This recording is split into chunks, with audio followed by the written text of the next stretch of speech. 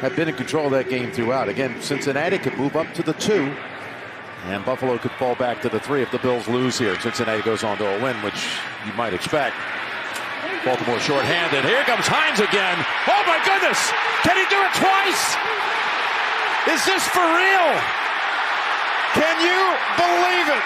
Even a little Dion strut to the end zone. 101 yards. And wow. Watch him bounce off the tackle. Right here. That was where it was like.